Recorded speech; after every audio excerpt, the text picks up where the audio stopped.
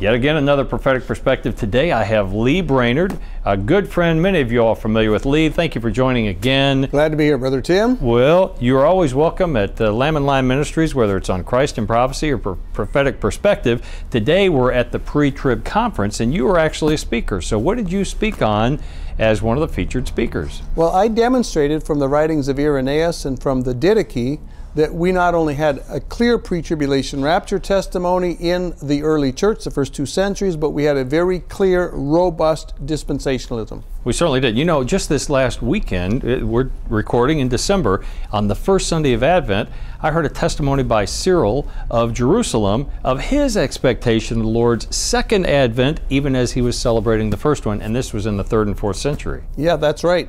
So this stuff survived the aggressive actions of replacement theology and the allegorizing methodology. It survived up into the 4th and 5th centuries. Well, it certainly did. You know, Lee, we've talked before, but just for our viewers today, how did you come to have a passion for Bible prophecy, and how has it invigorated your own faith and your discipleship in Christ?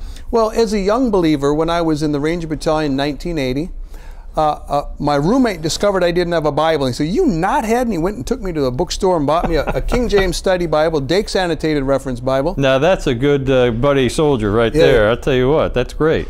And so I started reading that Bible, and before long, my life was revolutionized. And the deeper I got into this, the more I saw we know why we're here. We know where we came from, we know what we're supposed to be doing, we know how we're supposed to live, and we know where we're going. We know the past, the present, the future. Who else in the world knows that? No. And that's where I got into prophecy. We know it's coming.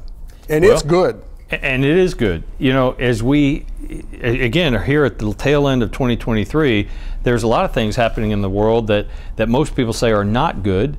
A rise in wickedness and lawlessness, a rise in just hatred, as we've seen manifest in Israel. And yet, as Christians, as followers of Christ, our faith should not be shaken. We know these things will happen, and so it's just yet another affirmation of the validity of God's Word. Amen. And what I like to encourage people with, we see the world getting darker and darker around us. Dark clouds are gathering for an awful storm. But for the believer with the eye of faith, every dark cloud has a silver lining. And the silver lining here is these are mileposts that tell us the coming of the Lord Jesus is getting near. The milepost. So I like that analogy. In other words, when you see a milepost, you don't stop and say, hey, let's just stop and hang out at this milepost. It's a sign, an indication that as we go forward, we are nearing our destination. Absolutely. All right. Well, I've made the point, Lee, you and I are not prophets in our own right, but we can read the Word of God. We can try to understand what is becoming more clear day by day. And so God has revealed things He wants us to understand. Casting a gaze forward through the lens of Scripture, what do you see as some of the next events or things to come to pass in our world if the Lord tarries, calling the church home? Well, on the technology side, we are definitely going to see the digital currency, the digital passports. If the rapture doesn't happen, they're going to be rolled out. We're going to have to go through that ugliness.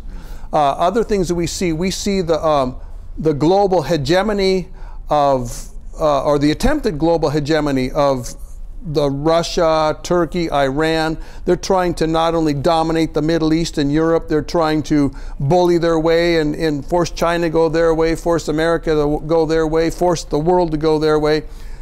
This is going to come to a head when they try and invade Israel, and that is going to be a time when God is going to demonstrate that He is the one calling the shots, not Russia, not America, not China. You know, it's funny you mentioned those 3 nations. Many Americans have such a short memory span. We think back perhaps all the way to the late 1970s when the Shah was deposed in Iran, and of course our own embassy employees were taken hostage. But prior to the Ayatollah returning to Iran and turning it into just an Islamic state, Iran was one of the few allies of Israel in the Middle East. They provided all their oil. Turkey was an ally to Israel until just recent memory.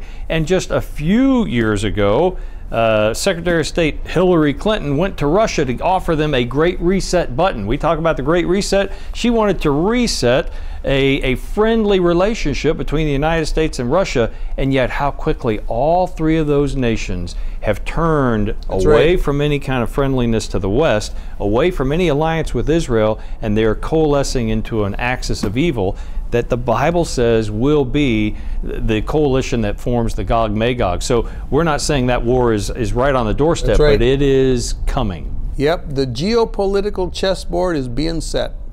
Well put.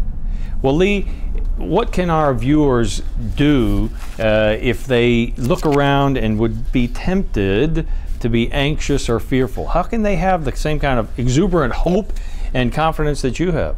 Well, I think one of the things that we need to understand is, as a believer, we have the opportunity to have joy residing in us that's wrought by the Word of God and the Spirit of God, the power of God, joy the world cannot give us and cannot take away.